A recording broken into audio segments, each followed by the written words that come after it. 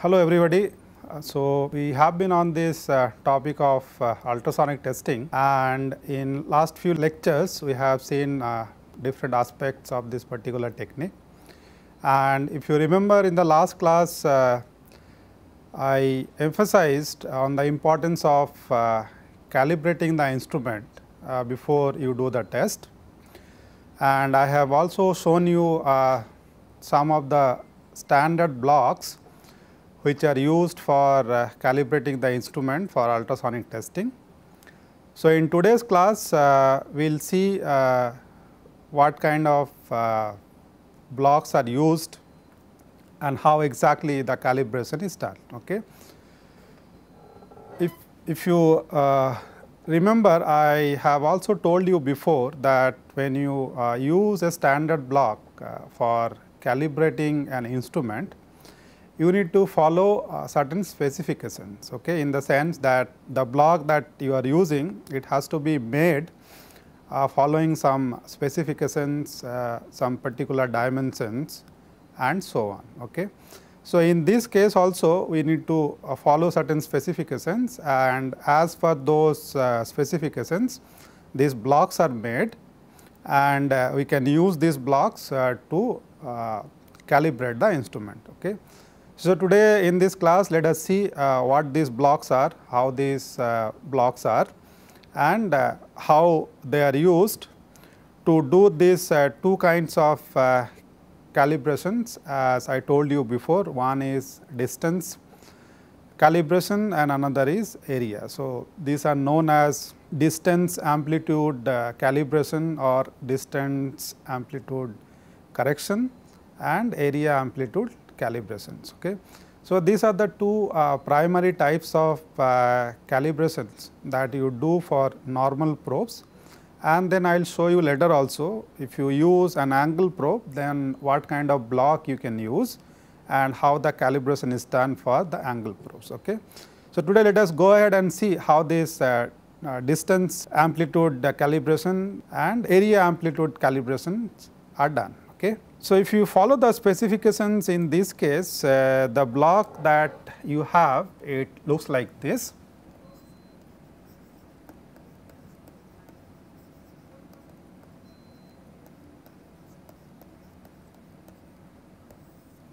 It is primarily a cylinder which has an artificial flaw cut at the bottom in terms of a flat bottom hole. Okay. So, the defect or the artificial flaw that we are going to use in this case is a flat bottom hole, okay, which is cut at the bottom of the cylinder. Okay. So, this cylinder has to have a particular dimension as per the specification, and this flat bottom hole also has to have a particular dimension. Okay.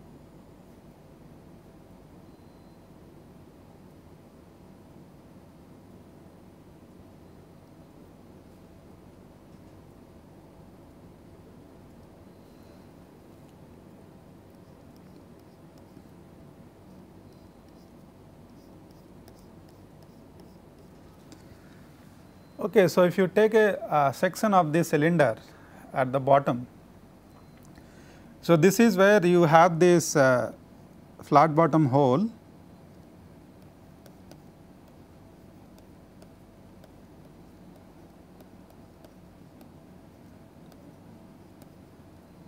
okay, and this will have a particular diameter and a particular depth.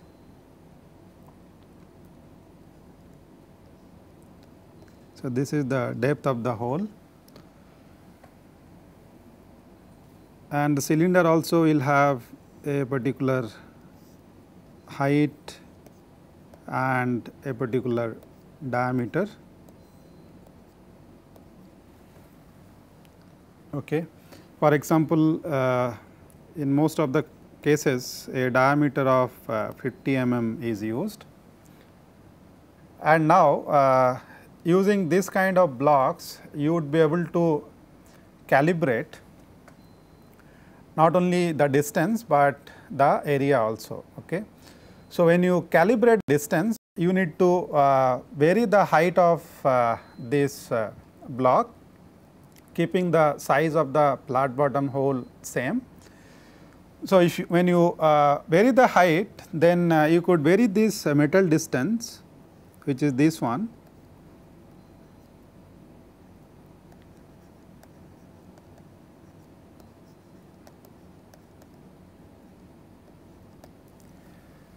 So, in case of distance amplitude calibration, this metal distance is varied and the size of the hole is kept constant. On the other hand, when you calibrate the area, in that case the metal distance is kept constant and the size or the area of the hole is varied. Okay. So, this is how by varying the metal distance and varying the size of the hole, you can calibrate the distance and the area respectively. Okay. So, this hole is drilled precisely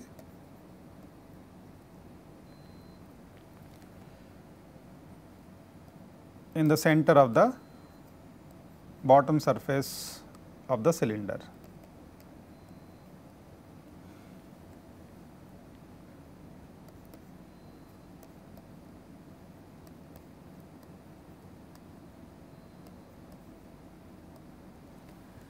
Okay. So, you need to vary this metal distance, as I said, that means you need a number of these cylinders which will provide you different metal distances. That means you need a set in order to do the calibration. So, let us see what kind of sets are available that we can use and calibrate. So, there is a series called series B blocks,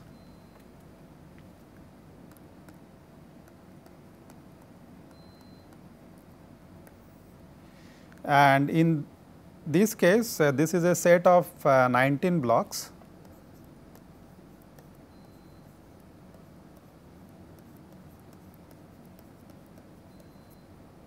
Okay.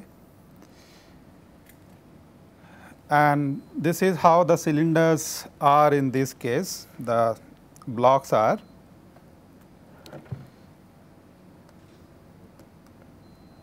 diameter of the block is 15 mm.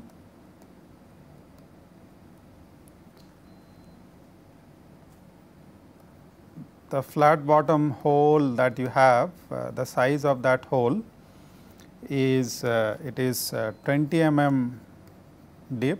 So, that depth that I had shown you in the diagram, that is 20 mm, and the diameter of the hole is kept same in all the blocks, as I said when you do the distance calibration. So, you can choose a diameter from this range and keep it constant. 1.22 and 3.2 millimeter. So, from this range you can choose the diameter. Okay. And in terms of inches, if you see these are written in terms of 1/64 of an inch, and why it is written in that fashion, I'll come to that. There is a reason behind that. So, the first one, which is 1.2 mm, it is 3/64 inch,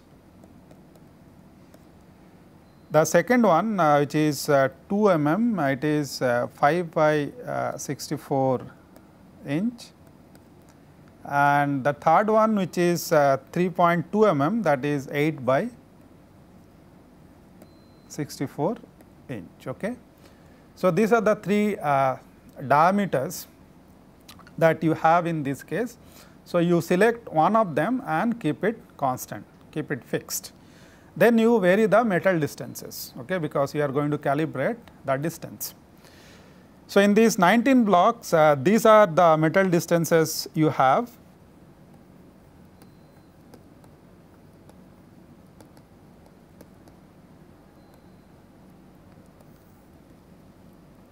You have 9 blocks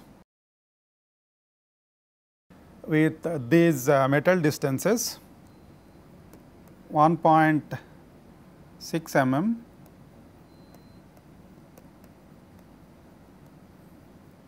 3.2 mm through all the way to 25 mm in increment of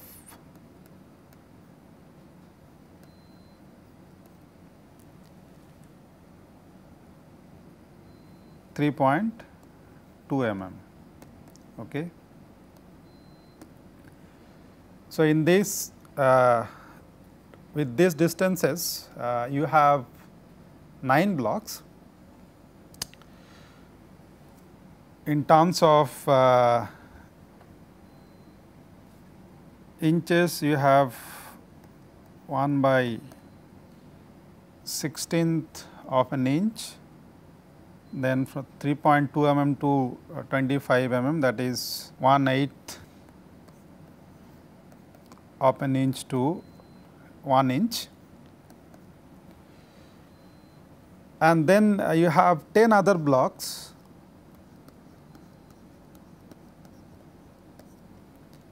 with the metal distances of 32 mm to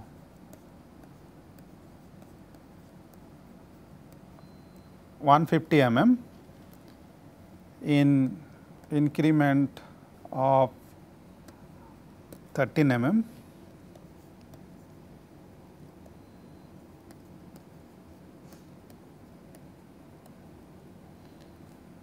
Or half an inch. So, in terms of inches, this is 1/4 inch to 5/3 inches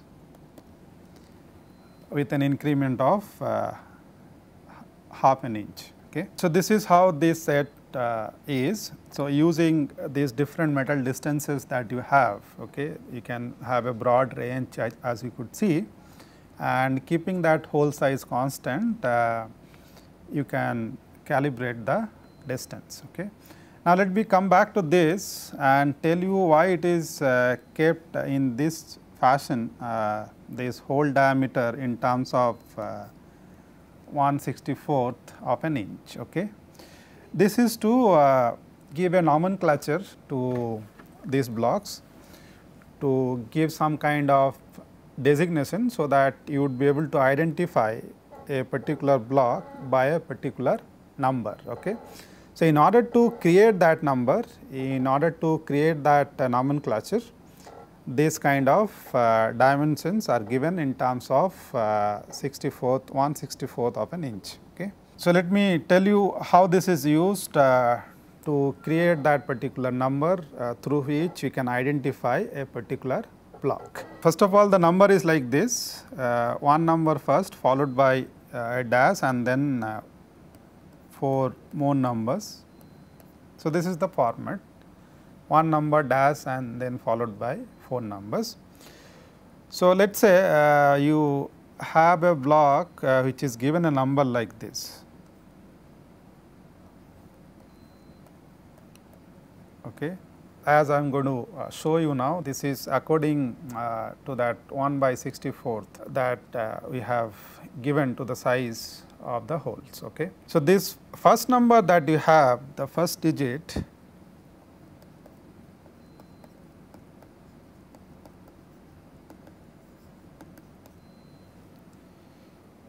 is the diameter of the hole in terms of 64th of an inch.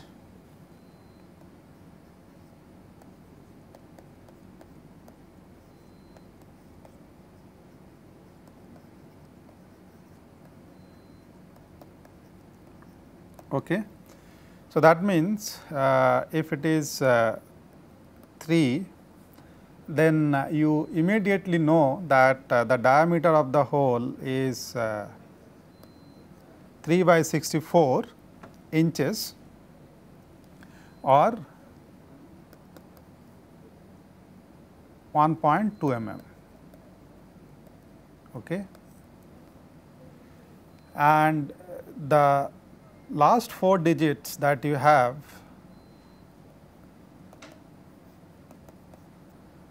these specify the metal distance.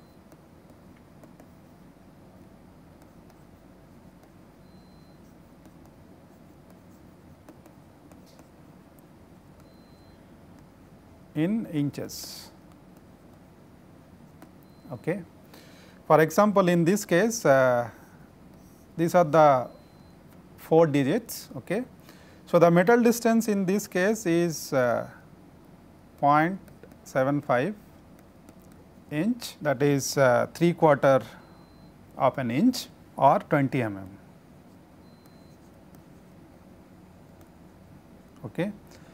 So, these numbers are given first of all to identify a particular block, but through these numbers, as you saw it just now, you could also get the dimensions of the block both in terms of the size of the hole, okay, and in terms of the metal distance. And that is why, to get the size of the hole, we had written the size in terms of 1 by 64th of an inch. So, that the number itself will tell you 1, 2, 3 whatever it is, that it is 1/64th of an inch, like in this case the number is 3.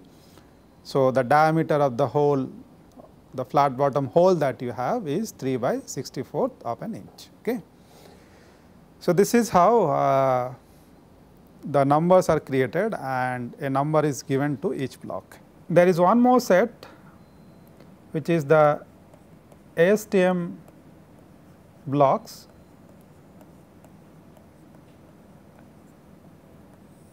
And like the series B blocks, these ASTM blocks can also be used for calibrating both distance and area. So, this set of blocks consist of a 50 mm diameter cylinder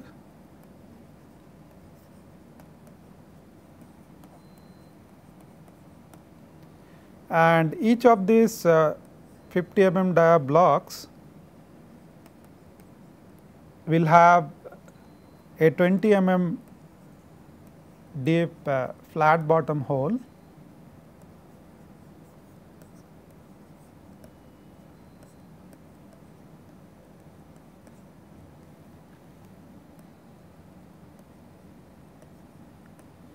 and then you can have different metal distances and different hole diameter in order to get either different distances for calibrating the distance or different areas for calibrating the area. Okay. So, this is primarily a set of 10 blocks which can be combined into different distances and different areas to calibrate either distance or area. And out of these 10 blocks, one block is like this. It has a 20 mm deep flat bottom hole with a diameter of 1.2 mm or 3 by 64 inches.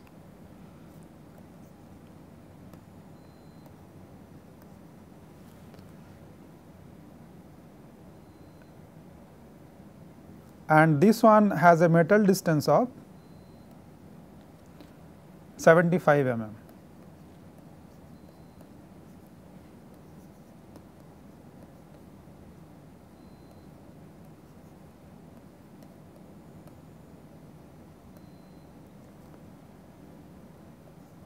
or 3 inches.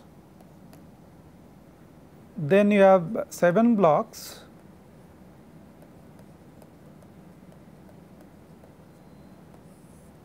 which are as follows. All the blocks have a 2 mm diameter hole and the metal distance is varied in this case. So, this will give you 7 different metal distances in these 7 blocks, and these are the metal distances: 3.2 mm, 6.4, 13, 20, 40, 75 and 150 mm. Okay. So, these are the 7 metal distances that these 7 blocks provide you, and there are 2 more blocks .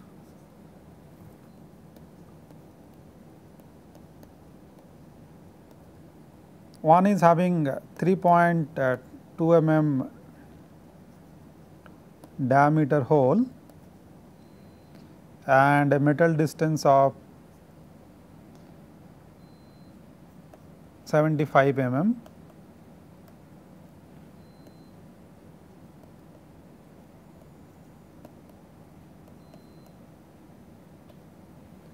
Okay. And the second one is having the same hole, that is 3.2 mm diameter hole, but metal distance in that case in the second block is 150 mm.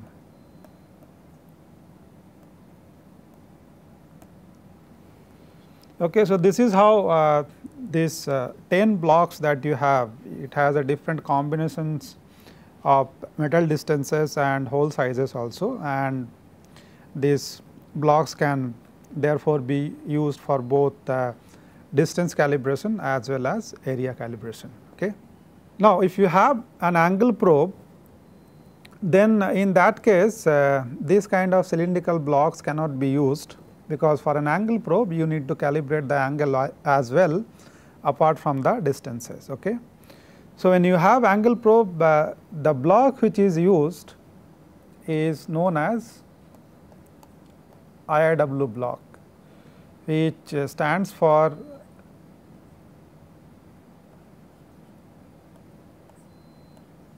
International Institute of Welding.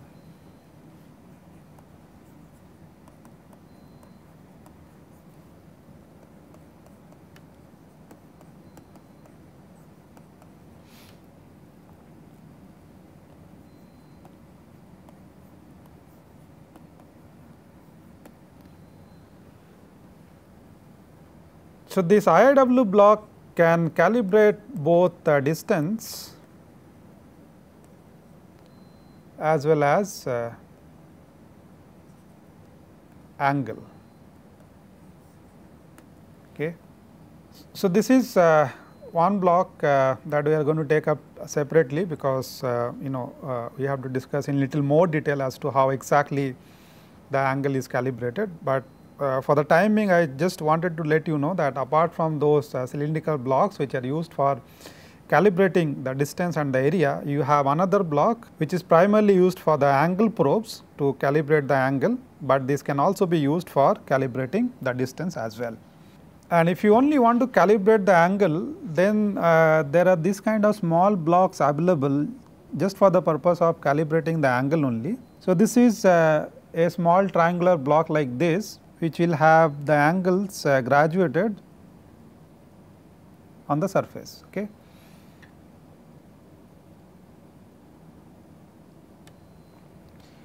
So, on this face, for example, you could have this kind of angle scales,